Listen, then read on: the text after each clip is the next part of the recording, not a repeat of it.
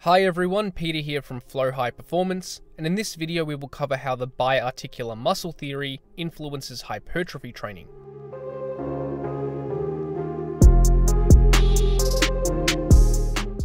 First, let's explore the claim that squats don't train the hamstrings muscles. This study explored the effects of squat training to different depths on lower body muscle hypertrophy. While the researchers found that deep squats produce greater increases in muscle growth for the quads, glutes, and adductors, we are interested in what effects squats had on the hamstrings. As we can see in this graph, neither squat variation resulted in significant growth of the hamstrings muscles.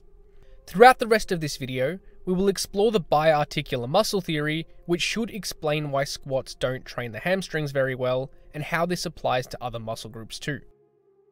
So first we need to explore what exactly biarticular muscles are. A biarticular muscle is one which acts on two or more joints, based on its anatomical structure. This means it acts to produce movement at more than one joint. Since we have already discussed the hamstrings, let's use this as an example to demonstrate this idea. There are four hamstrings muscles: the biceps femoris long head, the biceps femoris short head, the semitendinosus, and the semimembranosus. All of these hamstrings muscles are biarticular except for the biceps femoris short head, which we don't need to worry about for this example.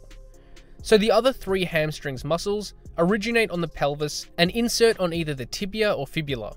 So as we can see, they cross both the hip joint and the knee joint, and therefore act to produce movement at both joints. Therefore they are considered biarticular. At the hip, the primary role of the hamstrings is hip extension, so if we are bent forward at the hip, the hamstrings would act to straighten the body back up, as we would see during a hip thrust or a stiff leg deadlift.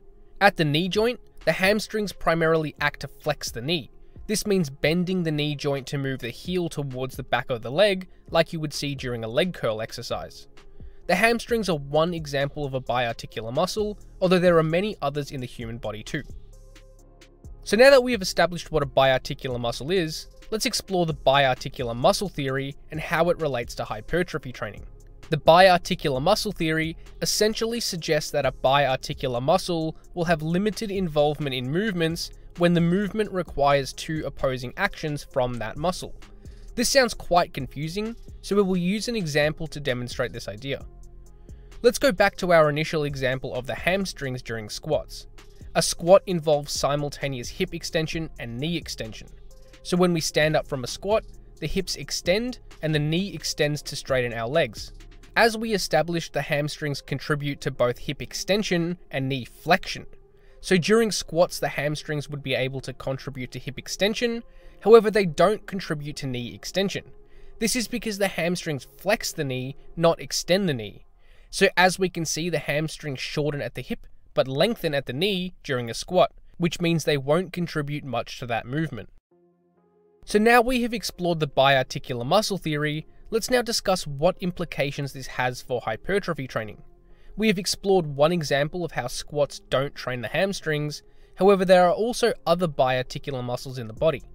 There are 5 primary biarticular muscles which are relevant for trainees aiming to maximize muscle growth. These are the gastrocnemius, hamstrings group excluding the biceps femoris short head, the rectus femoris, biceps brachii, and the long head of the triceps. There are other biarticular muscles in the body too, but it is only really these 5 which are relevant for hypertrophy training because they are large and superficial muscles. This means they will contribute to aesthetic appearance, while smaller muscles situated underneath the superficial muscles aren't really seen on the surface of the body. These specific biarticular muscles may need specific consideration when being trained. While we won't go through exactly how the biarticular muscle theory relates to each of these muscles, we will explain the general considerations that should be made to maximize muscle growth. The first and primary consideration that should be made is exercise selection. We may think that these muscle groups are being trained, but because they are biarticular, they may not be maximally recruited with the exercises we are implementing. So we need to ensure that the muscle is being trained properly, and if not, we may need to modify exercise selection to ensure we are maximizing growth. This may require additional isolation lifts to be performed to ensure we are training the particular muscle group. For example, let's look at the biceps during pulling movements. Both heads of the biceps originate on the scapula and insert on the radius. This means they contribute to both elbow flexion and shoulder flexion. During pulling exercises, we have elbow flexion, which the biceps can contribute to, but we also have shoulder extension, which is an opposing action to what the biceps can contribute to. So the biceps shorten at the elbow joint, but lengthen at the shoulder joint, meaning they won't contribute much to pulling exercises. Therefore, back training alone is probably not sufficient to maximize biceps growth. Trainees should therefore include some isolated bicep curls to maximize their growth. And the second implication that the biarticular muscle theory has is for lifting technique. Trainees should ensure when training a biarticular muscle that technique maximizes the recruitment of that muscle. Certain deviations in form may limit the involvement of a biarticular muscle and result in an inferior hypertrophy stimulus. This is specific to each lift and each muscle group, but we will now cover one example to demonstrate this idea. Let's take the cable tricep pushdowns as an example. The long head of the triceps is a biarticular muscle since it originates on the scapula and inserts on the ulna. This means it contributes to elbow extension, just like the other two tricep heads, but also contributes to shoulder extension. Shoulder extension is when the arm is brought down and back from when it is in front of the body.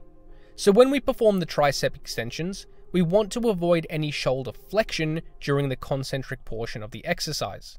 This is because shoulder flexion is an opposing movement of the long head of the triceps.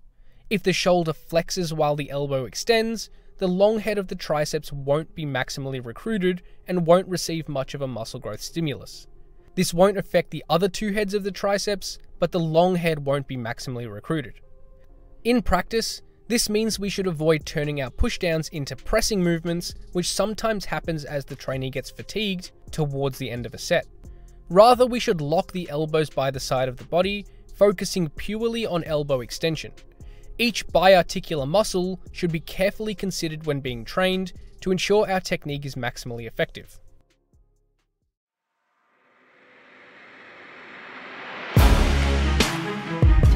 Thanks for watching, and hopefully you got something out of this video. Remember to subscribe if you haven't already.